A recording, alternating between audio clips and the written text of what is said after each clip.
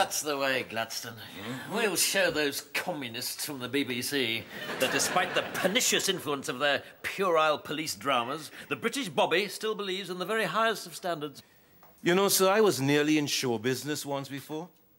Oh, yes, my mother was very pushy. Well, I suppose all mums think their kids are beautiful. But the interesting thing is, sir, I actually was. A gorgeous little fella. Big eyes, big smile, chubby little cheeks. Yes, I think I get the idea. And the purest of pure soprano voices. I could curdle milk while it was still in the cow, sir.